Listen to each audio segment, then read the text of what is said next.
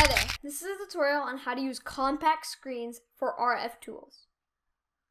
To start off, you're going to need a screen controller, and a source of RF. To make the screen, you need iron on the bottom, glass surrounding a machine base.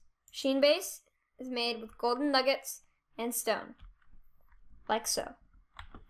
You also need the screen controller, which is redstone in the corners, glass, ender pearl, and machine frame, used with lapis lazuli or blue dye powder, iron ingots in the corners, and golden nuggets on the sides.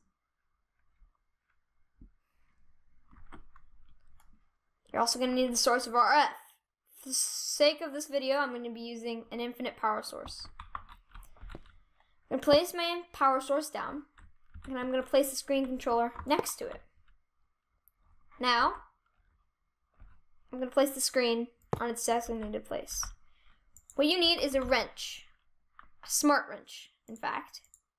This will be your tool with using screens. You can make the screen transparent and larger. See?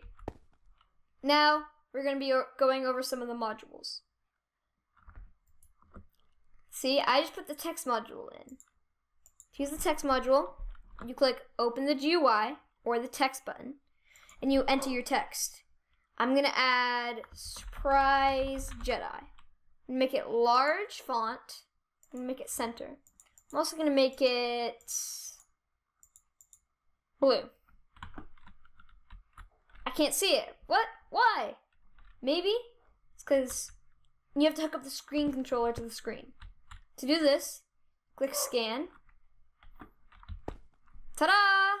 It also connected some other screens around the world, including up there, which you will see later in the video, and right there, which you will also see later in the video. Now, getting back to the current situation. Surprise Jedi. My text is there. Now, to make your text in the center of the screen, or anywhere else, you're going to need some more text modules. So, I installed another module, but I'm going to need to add some more. So, we have this here, and let's just say that these designate a line on the screen. So then, I'm assuming if we use the middle one, we can get this in the middle of the screen. Ta-da! That's how it works. That's how you use text modules. Now, moving on to the button module. This one is slightly complicated, but put it in. Now, you have the button, but it says module is not linked to redstone channel. What you then have to do is grab a redstone receiver or transmitter, place it down wherever you want. You can also use the smart wrench to move this where you want. For now, I'm going to move it over here. I'm going to have it pointing, I'm going to move right here, pointing that way. So, I hook up some redstone to it. I press the button, but it still says not linked to redstone channel. To fix this, you have to grab the button module again. Looking at the redstone receiver, hold down Shift and right click. So it says create a channel 6 for the button module. It can range anywhere from channel 1 to 50, depending on how many modules, button modules you have. And head over to your screen and then put it in. Now, redstone. Now, oh, I wonder what the dispenser is here for. What if this is right there? Whoa, firework! Nice. So this can be used for many things. Fireworks. It can also work for pistons and various things. Now, moving on. You can also add labels to the button. So, press this. Prep me. Oh, doesn't fit. Push. Okay, and now let's make the center so it looks better. And change the label color, have that red and this green. You can customize it to your liking. Still works.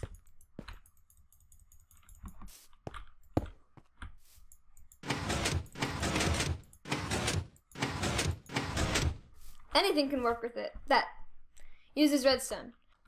Moving on to the clock module. You instantly put it in, and there's instantly text on the screen. And you're like, well, what does this really mean? I know it's a clock, and I would assume that's the time. But is this like a stopwatch? Is it 20 minutes, 21 minutes? I don't get it. Well, this actually displays Minecraft's in-game time. For real, yeah. This is awesome. Using a clock, you don't really get a specific time amount. Well, now you do. As you can see, in Minecraft, right now, it is 9:25. I can prove this by time set day. Changes it to 7 a.m. See? That just shows that every minute in Minecraft is a second in your life. Cool, right? Well, that's pretty much it for the clock, except you can pretty much add a label, small font, large font, and the same thing using the text module. If you input these, it adds a space. See? So, I think that's going to be my clock. That's it for the button, text, and clock modules. Moving on to the elevator module. If you look at this elevator button module, that screen controller over there is currently powering this screen. So there's no need to worry about placing another screen controller down. So we grab the elevator button module and, well, what do we really do? See, this is an elevator block. It's a very special block. I'll show you in a little bit. But if we connect it like we did with the button to the redstone receiver, it says elevator module is now set to block elevator. So we're like, what does that mean? Well, if we right click on this, this basically sets the name of the floor. So the name of this floor is parking. We input this in. Whoa, that's cool. Well, oh look, you can also make it horizontal. Use lights, that's cool. Vertical, large, starting at 1. Interesting. Oh, and you can change the color of the current floor. That's cool. I'm gonna have it red.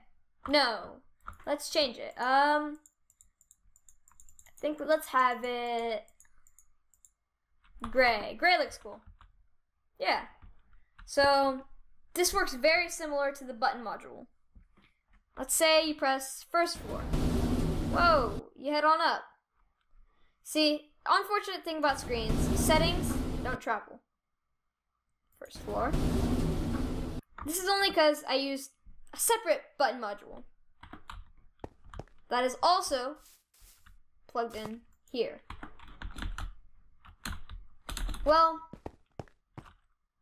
sky, bye-bye. Okay, now we have another screen here, and I'm assuming it's also connected to that screen controller.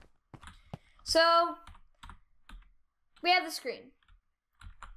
And I also noticed that behind it, there's a coal generator and 2 drums. And water. I wonder what this could mean. Let's take a look at what modules there are. So, let's do the same thing we did with the button and elevator module. Let's connect the energy module to this, the coal generator. So now if we put this in, it says 0. That's interesting. Let's look at the settings for this. Show amount of RF, that's cool. RF per tick, percent, nice. I'm gonna make the center, make it format, I'm gonna comma format it. Let's see, energy. That's cool. Let's change the color for the label. Color for the RF. Let's add that red. And blue. That's cool. So we got that. But there's no energy generating here, so no wonder there's no numbers here. So let's grab some coal and start up this generator. Whoa, that's awesome! It displays the energy right here. That's quite nifty. Wow, that's awesome. Oh, and look, there's a little bar up there that's going up. That's cool. You can use this for various things. Like if you're in your base, let's just say this is connected to your quarry, miles away. And you'd be like, oh, my quarry's low on RF. That's probably because the coal generators are out of RF or coal. So you could probably maybe you could add like a button that's right here, that's somewhere over at your quarry, that puts coal into your generator. You can do it all from sitting in your house. Pretty nifty, right? Also, we have the fluid module. Let's connect it to this drum right here. Now, let's place it in here. Oh look, this is 0. Just like energy started out. Let's make this water. Let's color it lime green. Make that aqua and blue. We can do it by MB, per tick, percent, even none. MB, let's make this commas like the other one and make this center. Let's also toggle the visibility because we want to be able to see the bar like that. Now, what do we do now? Well, let's try adding fluid into the drum.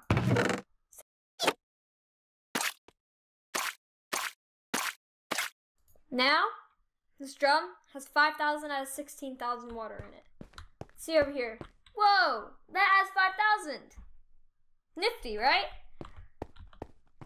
And this will most likely work from anywhere like miles away. So let's try that. Let's try that. So, put ice cream right here. And let's go to the elevator first. Go to the first floor. I think we should duplicate the fluid module. And then let's head over here to the screen. Let's put it in. Install the module. Wait, hold on. Something's not quite right. Maybe it's because we haven't hooked up the screen yet. Let's go over to the screen controller and we rescan. 5 connected screens. Whoa! You can see the water from all the way over here. Nifty. That's really cool. Let's go back all the way up to the first floor again. Just like with the energy, you can customize pretty much everything. Yeah, now let's go upstairs. The sky. Whoa, pretty darn high up. That elevator got us quickly up too. It's a blank screen.